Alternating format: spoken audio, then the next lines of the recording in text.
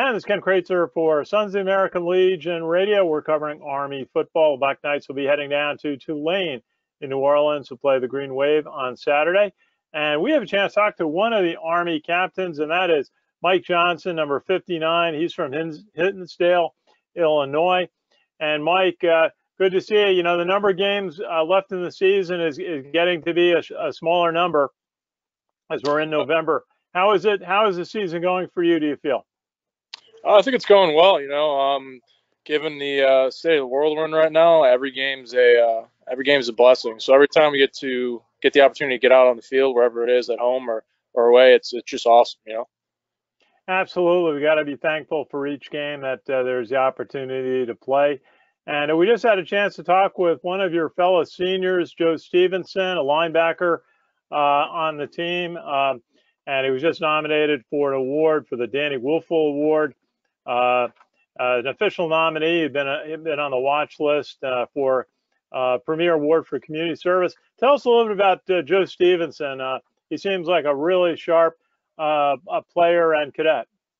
Oh, absolutely. Joe's a great guy. He's a great teammate. He's a great cadet, like he said.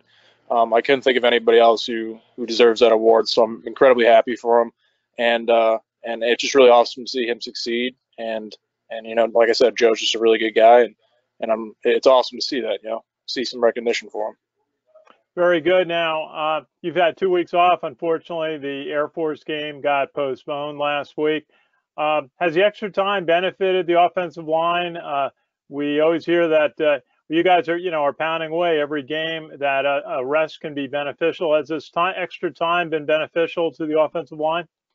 I would say absolutely, yeah. We get an extra chance to work on our technique, and our technique is a huge part of our game. So every day, just finding that little thing, having that open mind and finding that little thing to work on that day to perfect your craft and overall help the offensive unit move the ball down the field. So with the extra time has come more practice and more reps with these techniques. So I think it definitely has benefited the offensive line. Yeah. And certainly your coordination. You've had a number of quarterbacks play this year, and I always think the offensive line has really helped the young quarterbacks get established and get some big plays.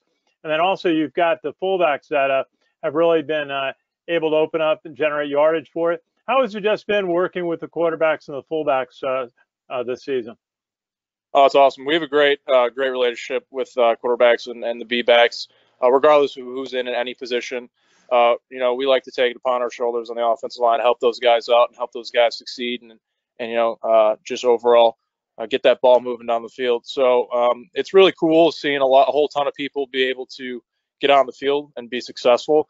And that's something that makes us happy at the offensive line. We love seeing everybody succeed.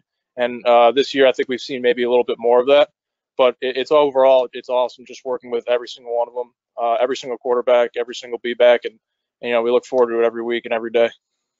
And I got to mention the great moment in the Mercer game at the end when your fellow senior Jordan Blackman, senior wide receiver, was in at slot back, and he got the ball, and you guys got some room for him. I think he carried 3 defenders into the end zone, but that was really a great moment. We had a chance to talk with Jordan last week. What a fine cadet he is, and that must have been a great moment for everybody on the team. Oh, absolutely. It was awesome. It was great to see Jordan get that touchdown. I mean, Jordan's an everyday guy. He comes to work every single day with a great attitude and a great effort. And there's honestly, he was so deserving of that moment, and it was great to see it take action on the field that Saturday. Very good. Well, we're talking with Coach Munkett a little bit this afternoon about the challenge of Tulane, 4-4. They've won their last 2 games. And I noticed on their defense, they generate a lot of sacks. One defensive end, I think, has 9 sacks on the year so far. I think it was 29 on the season for the unit. What do you see in the Tulane defense as challenges? They certainly seem to be aggressive. Tulane defense, I mean, they're well coached. They're good athletes. They play hard. They play physical. They play aggressive.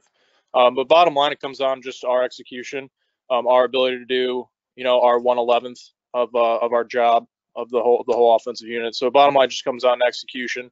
But Tulane as a defense, they're a great defense. They work hard, you can tell, and they obviously play aggressive and play physical. So we just got to come out with a great attitude and know our assignment, and then just execute that assignment every day or every play. Absolutely. I think it should be a really good game, two good teams, and a challenge for you, but an interesting one. What's it like to just look forward to getting on the plane and arriving down in another city and getting a chance to play a college football game after being off for a few weeks? Oh, it's awesome. I mean, it feels like Mercer was a whole long time ago, you know. So it's great to finally get back out there. Like I was saying earlier, just every chance you get to go out in the field on a Saturday, it's a blessing, and you got to cherish those moments. And the games are coming down. We're in November, we're towards the end of the season, so each game just keeps getting bigger and bigger and bigger, and it's just a great feeling going out there too. Well, Mike Johnson, great to have a chance to talk with you for a few minutes. You play left guard, is that correct? Yes, sir. Absolutely, number 59 from Hinsdale, Illinois. Great to chat with you. Great to watch you just be a senior at West Point on the team and show leadership to all your teammates. It's really a pleasure to watch you play and to lead. So really best wishes from everybody at the American Legion. We'll talk to you again very soon.